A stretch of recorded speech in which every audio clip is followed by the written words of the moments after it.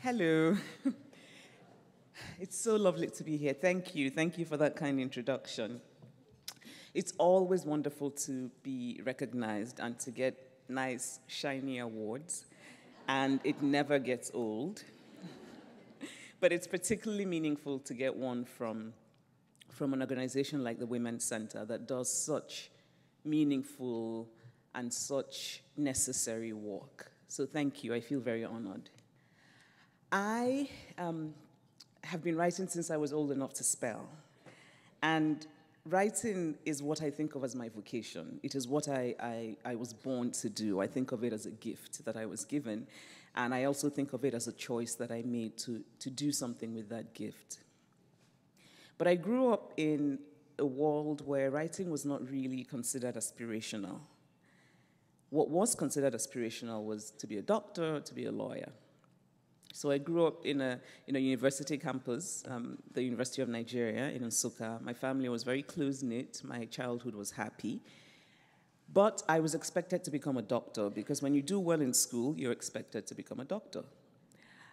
And I am the fifth of 6 children, and all the other children of my parents were very sensible and did the right thing. And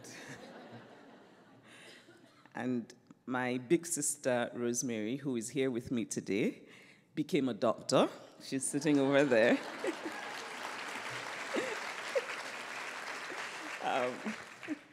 And it was useful that she became a doctor because, well, I don't want to, I want to tell the story chronologically. So I did well in school, and I was supposed to be a doctor, but I knew deep inside that what I really wanted to do was to tell stories. I wanted to write, and I was a great, great reader. And so I would read books, and I would write little chapbooks for my mother, and I wrote poetry, and I wrote plays, and I just wanted to write. But I also realized I had to be sensible and think about me earning a living. And so I decided to go ahead and become a doctor. And my plan was to become a psychiatrist and then to use my patient stories for my fiction. So that was the plan. And I say this with great respect for all therapists in the world because they save lives, but I had planned to just use mine as a springboard for writing. And so I went to medical school in Nigeria for 1 year. And I remember sitting in one of the biology classes in which we were dissecting frogs, and I suddenly thought, I don't want to do this, because I was writing poetry at the back of my notebooks, and I didn't care about the frogs that were being dissected. Actually, I was quite grossed out by them. And so I decided that I was going to leave. And at the time, really, leaving meant leaving Nigeria because I had been in what is called the science track, where when you do well in secondary school, they put you in a track where you're sort of in the class that takes chemistry and biology and physics. Because one of the sad things about the education system is that the arts are devalued, and so it's considered something that people who don't do well in school do, the arts, which is such a terrible way of thinking about education, but anyway. And so I decided to leave, and leaving meant leaving Nigeria. And I was very fortunate that my sister Rosemary, who sensibly had become a physician, was now living in the US and working as a physician. And so I had somebody who would actually let me stay in her house and give me food.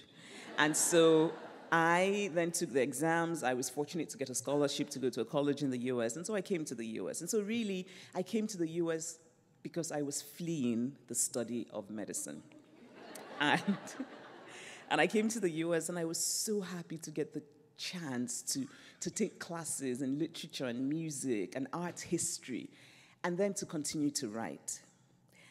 And I'm also really grateful to my sister Rosemary because she kindly supported me. And really, if she hadn't been here, I don't know if I would have been able to leave Nigeria and come here. And I remember when I made that choice, being told by relatives that it didn't make sense to leave the study of medicine, and to get into medicine was very difficult, very competitive, and I had gotten in, and nobody just leaves, and people particularly don't leave because they don't think it's right for them. People leave when they don't do well in the exams. But I also remember thinking, I want to try. I want to try. And if there is a moral to this story, it's that one of the things I've learned since then is that it's always worth it to try because you just never know. And fortunately, it turned out well. I graduated from college in the US. I had my first novel published shortly after I graduated. I actually wrote my first novel when I was an undergraduate, which was a terrible novel that nobody wanted to publish. But it was also a learning experience for me because having been rejected so many times by publishers and agents, I realized that that novel was false, that I had not written something that came truly from my heart. I had written the novel I thought that people wanted to read. At the time, this was maybe 2001, 2000, I had been doing a lot of reading of contemporary literature, and I noticed that many of the books that were sort of doing well were sort of the immigrant story, where the immigrant comes to the US and everything is wonderful, and the immigrant loves everything about America because, you know, one thing about Americans is that they love to be loved. And so in these books, the immigrants were so grateful and they loved America and things were wonderful. And so I wrote that version, and instead of sort of the Chinese or the Indian, or I just inserted the Nigerian characters, but it was false, it wasn't true. And I'm so grateful that it was rejected many times. And so after so many rejections, I was sad and bereft, but I put that aside and I started writing the novel that felt true to me. I started writing a novel that was set mostly in Nigeria, that was a coming-of-age story, that was about religion and politics and love, and it felt true to me. And I had a difficult time getting it published because many publishers in the US at the time didn't quite know what to do with somebody who had come from a country in Africa. So somebody who was black but was not African American and was writing about a country that people really didn't know about in Nigeria. I remember a publisher saying to me, "I really like your writing, but nobody knows where Nigeria is." And another very kind publisher, agent actually, said to me, "I don't know how to sell you because you're not like anybody else. Now, if you were Indian, I would say that you're the next Arundhati Roy, but you're not Indian." And so when I got that note, I started to think, how can I make myself Indian? I was so eager to be published, and I was willing to do anything.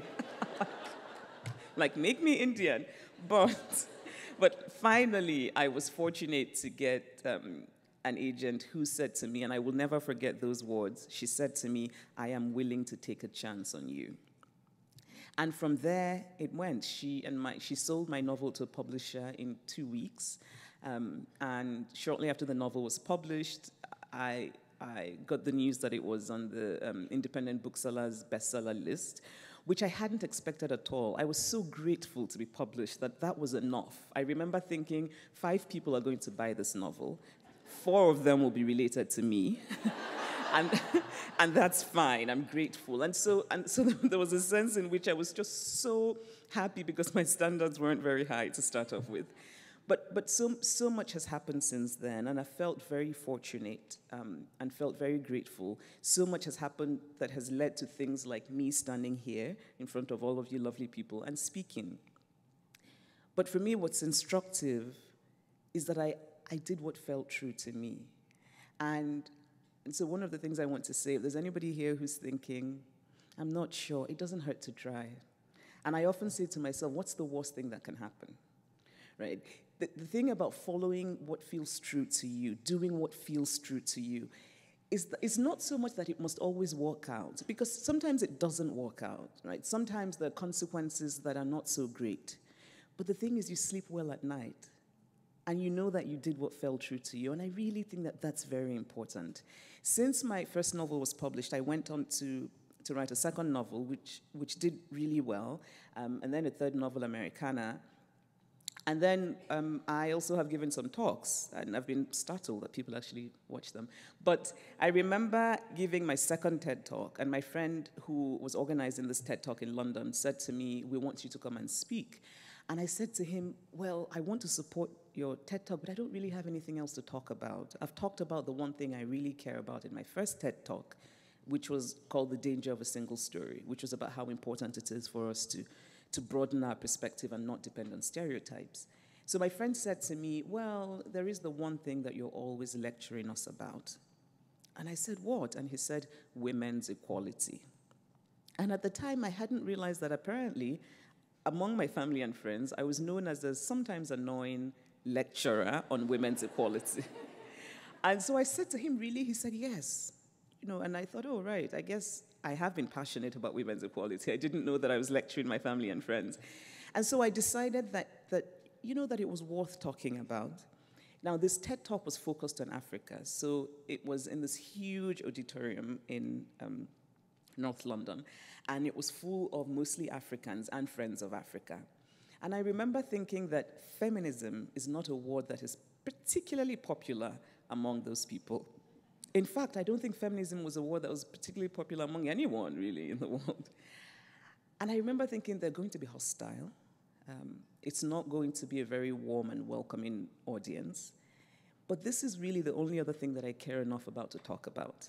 And so I went in there having already put up a kind of mental armor, but absolutely determined to talk about it.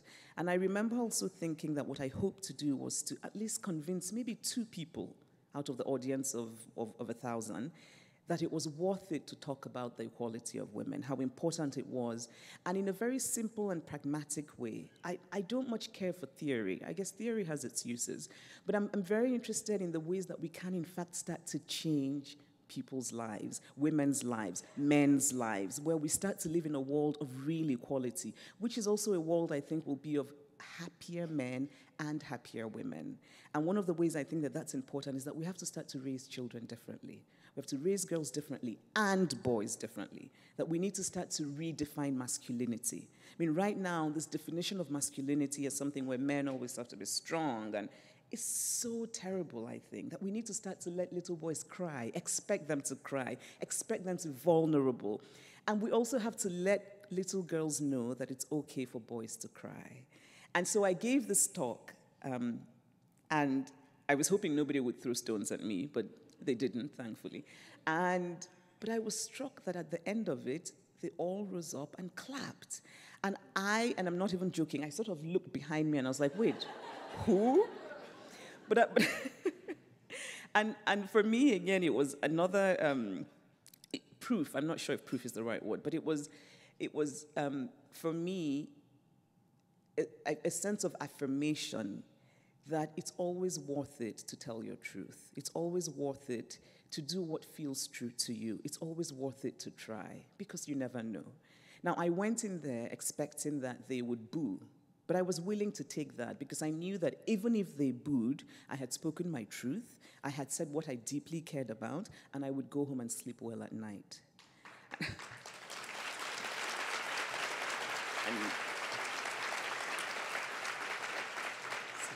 Thank you. So I'm going to end on that note, but I just want to say again how wonderful it is to be here, how wonderful it is to be honored, how deeply grateful I am, and how being in a room full of women just always makes me happy. Thank you. And some men.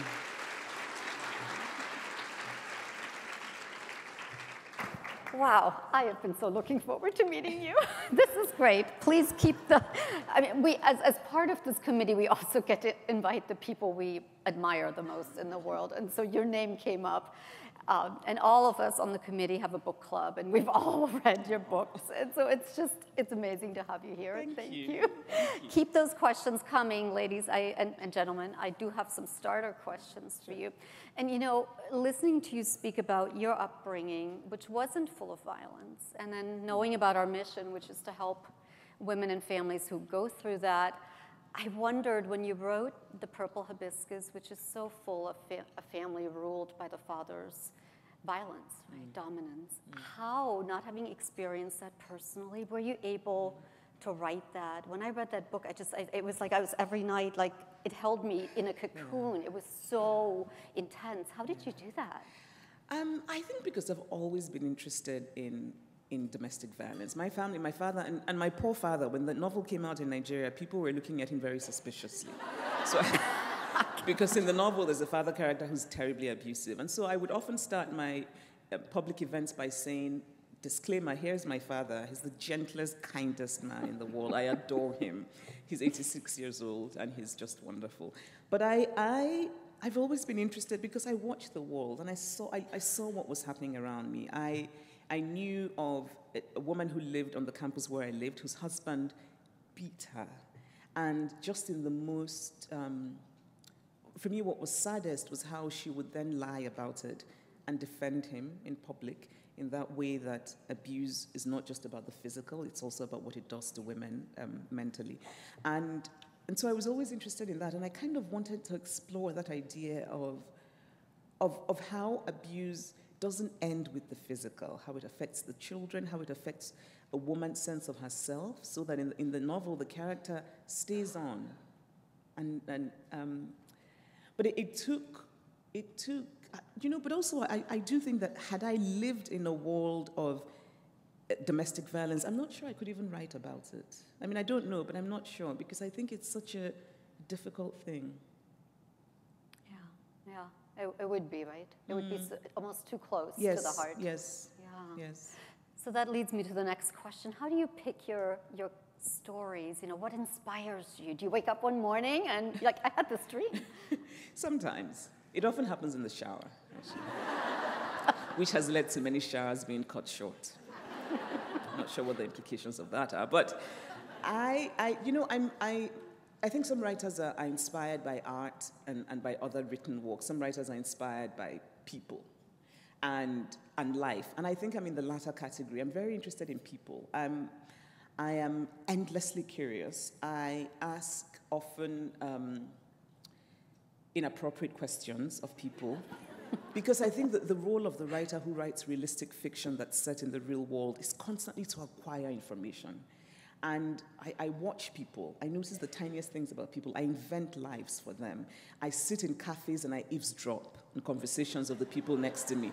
This is very important. And for anybody here who wants to write, I really recommend eavesdropping, because you pick up the most fantastic things, right? So, and I write it down, usually in a notebook or in my phone now, and sometimes that becomes the kernel that starts a story. Really, it can come from anywhere. I love airports in particular because there's something that's so beautiful about watching people saying goodbye and watching people reuniting. I find that to be, it really just captures that wonderful human essence. Sometimes there's the droop in a man's shoulders after he's said goodbye to family members. Then there's just the incredible joy of people who are hugging. And I watch them and I imagine lives for them. Wow. I want to sit next to her at the airport soon. I'm going to make up this like wild love story. So you've traveled all over the world. And do you have a favorite place, and if so, why? Well, really, my favorite place is Nigeria, but that's kind of, I'm biased because it's home. But a place that isn't Nigeria, there's so many places. I love Nairobi in Kenya because there's a gentleness to it, but also an energy. I really like Oslo in Norway. It might be because I have a dear friend who's Norwegian, but I just really like Oslo, and I like wandering around in Oslo. And I love Philadelphia because it was my... Anybody from Philly? I do. Philadelphia was my first... it was the first place in the U.S. where I lived alone, and I kind of grew up and became an adult, really. And I think it's a very beautiful city, so I love it. That's great. So I just got a question which kind of builds on this, and the person asking says, you know, Nigeria is such a large country, such a big population, such diversity and poverty and wealth, and not well understood often, as you mentioned. Is there something you'd like to say about your country of origin, your background, that you would like us to know about? Help us understand it. Read my books. Read other Nigerian books, not just mine, but hey. Nigeria is very diverse. It's difficult, but I suppose if I did want to say one thing, it would be that it's not just about Boko Haram. I think that when Nigeria gets covered in the news in the US, it's always about sort of girls were abducted, which is terrible, but there's so much more about that country. And and that sometimes it can, in fact, feel like two different countries. I'm from southern Nigeria, and northern Nigeria can often feel quite almost exotic to me, and sometimes people don't understand that, so they expect me to explain all of Nigeria, and in many ways I can't. Which in some ways I think is this, I'm not sure that somebody who's from Boston can necessarily explain Alabama. Yeah, yeah, fair point, absolutely. That's so very true, right? Most of us will be happy to just explain ourselves to the world, actually. So given your tremendous success, how has it changed you, or has it changed you? I like to think not. I mean, but on the other hand, it's difficult to say because I think maybe some things have changed. So 5 years ago, I wouldn't have people sort of recognize me and say, "Can I take a picture?" Which I still find very cool. But I think the thing that makes me fundamentally who I am hasn't changed, which is that I'm still curious, endlessly curious about the world and about people. I'm still a reader. I still sit at my desk and I'm incredibly anxious that I will not be able to write a good sentence. And that has always been a part of my creative process, and that still happens every time. Mm-hmm. Mm-hmm. Oh, you need that tension, right? Before the next thing springs up. That's the thing one tells oneself to feel better about it. But when you're, and I think it's true. I mean, I think that there's a sense in which uncertainty is part of the creative process. But when you're there, sitting at that desk and the page is blank, you're terrified. You're not thinking this is part of the creative process from which will spring a wonderful short story. You're just panicking. That's what's anything, happening. A sentence, yes. A word, right? Yes. I love this question. Thank you. It says, your inner joy is so inspiring. Please share your secret.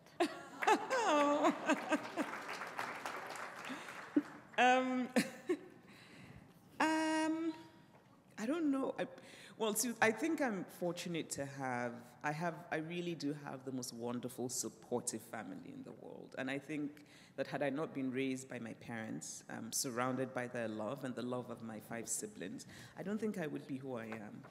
And particularly now with success and with becoming a public figure, which has its ups and downs, I feel very secure knowing that I have these people behind me. So in some ways, it's like having a cushion on my back, that I know that they're always there. And I have a small circle of very close friends who are just really the most wonderful people. And I think that's it. I also have a 2.5-year-old daughter who is the light of my life. And I should also say, because we're in the context of sort of the Women's Center, which helps women with mental illness, that I also suffer from depression. And I think this is true for many people who are creative. And it took a long time for me to come to a place where I, in fact, made peace with being a person who has depression and for whom depression will always be a part of my life, but it's about managing it. And I'm fortunate to have care and I manage it.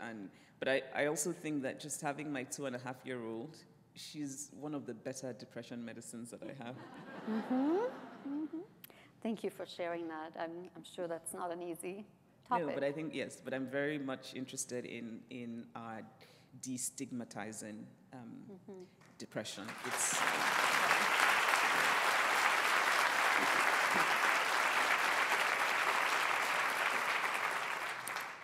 Another question came up. So when you write, of course, you do write sentences in Nigerian. Your characters say things in an indigenous language. Would you ever consider writing an entire book in an indigenous African language? In Igbo, which is mine.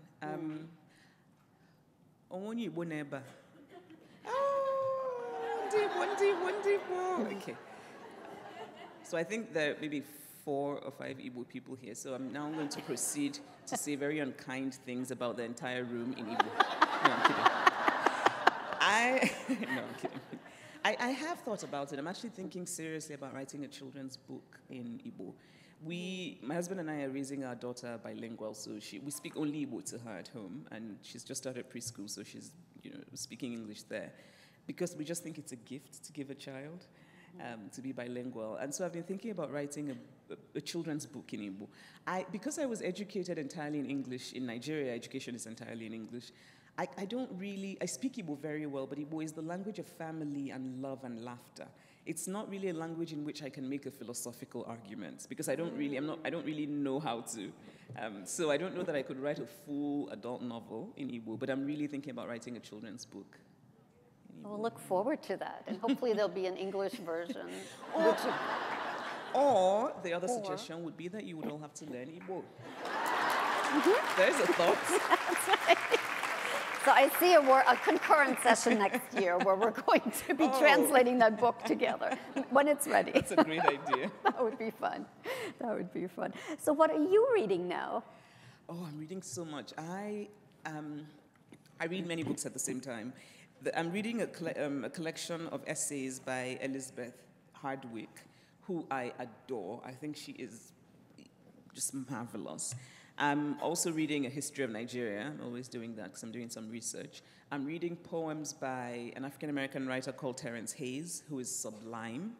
And I have just finished, oh Lord, it's a book set in, and it's so wonderful. I really want to recommend it. It's set in the Palestine. It follows a family, a Palestinian family, over about 80 years. You know, I can't believe I don't remember. I just finished it yesterday. I don't remember what it's called. Can I remember and send you a text? Absolutely. So you can tell. It's such a wonderful book. And the reason I want to talk about it is that the power of literature, how literature can humanize things. So after reading that novel, you cannot but look differently at the news when you see what's being covered. You start to realize there are actual people whose lives are actually being affected by what's happening. Yeah. What is, it's funny how these questions just build right at the right time. What is the limit on how deep you will go in your writing about you? Is there sort of a stopping point where it's boundary? No. I'll go anywhere, baby. But I think that, and this is why I often say that I trust fiction more than I trust nonfiction, which is to say that as a writer, I feel that fiction gives me space to be as radically honest as I need to be. But nonfiction requires putting up boundaries because I want to protect people I love, or I want to protect myself. So when I'm writing about myself, even though the I is a character, you're very much aware of how you want the reader to respond to you. And so you shape it in a particular way, right? But when I'm writing fiction, I'm in the world of the characters, and there's a kind of radical honesty that fiction allows me to do. And I will write about anything. And actually, as a reader, I find that I don't like books that feel too safe. I don't like books where you can tell that the writer is holding back, because literature should be about a kind of truth where you go there. So I don't think I would hold myself back from writing about. I will follow whatever story calls me. Do you feel like sometimes you're part of the story? Yes, sometimes I'm absorbed. When my writing is going well, it's the thing that it makes me so happy. It's almost like being transported, and then you don't realize how much time has passed, and that's actually the only times when I'm really fun to be around, when my writing is going well. The rare times. Yeah. So a question here that says, you are a beautiful style icon, exclamation mark. Any thoughts on representation for African girls, Black girls? Any thoughts, as sort of taking on center stage, even more so? Thoughts for African girls, Black girls, is that Black girls are gorgeous, and that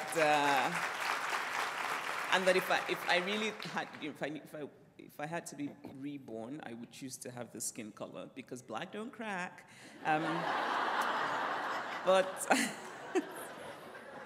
But I made the choice when I started out writing. When I was first published, actually, when I came to the US, I realized that there's often a distinction made between a woman who's intellectual and a woman who's interested in her appearance, in style, in fashion.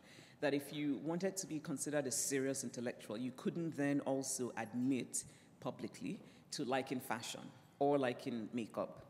And so for a few years, I pretended that I didn't like the things I liked. I grew up in a family. My mother is a beautiful woman who very much cares about appearance. She would dress us up properly all the time. Actually, sometimes I think she was disappointed in me because I don't think she felt I was, stylish enough. And so when I came to the US, I started to pretend I didn't wear high heels because I felt that that kind of meant I wasn't a serious intellectual. And I was so keen to be taken seriously. And a few years ago, I started to think about it, and I thought there are young women coming after me who are also serious intellectuals, who are interested in history and politics and ideas, and also like fashion and makeup and hair and whatever. And I think it's important to start to create a world where women and girls are allowed to be many things, and where we start to, those things that are considered traditionally feminine, that we stop making them something shameful. And so I made the choice to come out as a fashion lover. and I... And I find it interesting that even now when I do interviews, I'm still constantly asked, how do you explain your interest in fashion? And I'm like, I just like it. I like walking in high heels, thank you very much. But I hope that for women coming after me, that young women, that it will be different, that and fundamentally it's that idea of not judging a woman by her appearance, right? That a woman, if she chooses to wear a sack and no makeup and let her grace show, good for her. If she chooses to wear high heels and the brightest red lipstick, God bless her. We need to have that range and have it mean nothing,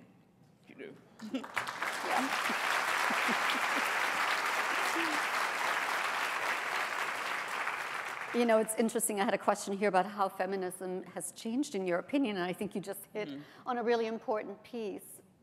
It is not what feminism started out to be. You can be everything you are. Yes. Fashionable, interesting, out there, and still be a feminist, right? Absolutely, absolutely. And we need to push more on that, because this idea that to be feminist means you don't shave and and I think actually. And by the way, not shaving is fine, right? I really think if you don't want to shave, don't bloody shave, But really, for me, the thing that I find myself questioning is that the fundamental premise to all of that is that the way for a woman to be taken seriously is how well she approximates a kind of maleness, right? So if you kind of look like the German Chancellor Angela Merkel, who sort of, God bless her, that's her choice, but I think that is the idea of what a feminist should be, that you don't care, you kind of wear a suit that looks like a man's suit, and it can't be feminine in any way, and you have to look. And I think that even that is an unfeminist idea, because the whole idea of feminism is that we recognize that men and women are different. Otherwise, that in fact is the cause for the oppression of women, because they're not men. But that we shouldn't then say that for women to be equal, that they have to approximate maleness. No, they remain women, and you take them as equals. That's what it should be. Absolutely, right? Yes. We might have gotten a little help on that book title, The Way to the Spring or Once Upon a Country? Is that the book you... Wait, what book? The book you were talking about, the 80 years of... Once Upon a Spring, no, that's not it. No. The Way to the Spring? Nope. No. Okay, moving on. I think it has house. Yes, Salt House, yes, that's it, yes. Okay. Yes. Oh. Yes. Perfect. Yes. We feel better now. We have a Thank title. you. This is a... Yes. Well, final question. What is the most important advice you would give to someone who is an aspiring writer? Right. Just do it. I think many people who want to write spend a lot of time thinking about wanting to write. And the thing about writing is just get to it, make the time.